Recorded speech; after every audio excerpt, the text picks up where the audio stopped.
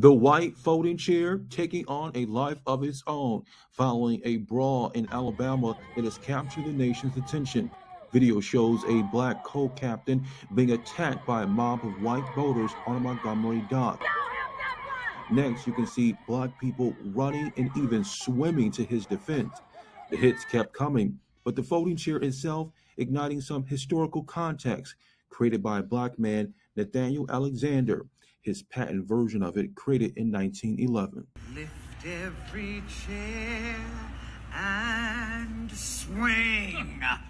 From celebrities speaking out on it to memes across social media, across Black America, the folding chair has become an online sensation in the backdrop of a place filled with years of racial tension and home to the civil rights movement. But the smackdown didn't just land in Montgomery. Days later, it spread to Detroit. This viral video footage captures a black man using a folding chair outside a downtown business to seemingly defend himself after an alleged escalated argument with a white male. From people we spoke to, the use of a folding chair in this way is mixed. You gotta laugh at sometimes. So you gotta, unfortunately, people shouldn't have to defend themselves with chairs, but if that's how it goes, that's how it goes.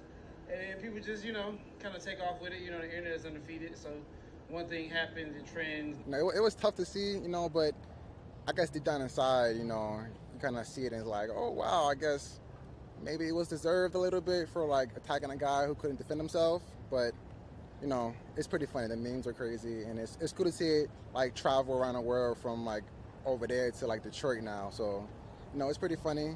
It's like a folding chair. It's carry it around with you everywhere. You never know where you might need it.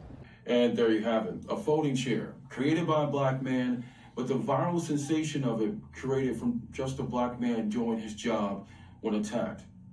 In today's times, you'll find it very hard-pressed for any black person to stand or sit idly by and watch as their fellow brother be attacked in this kind of way.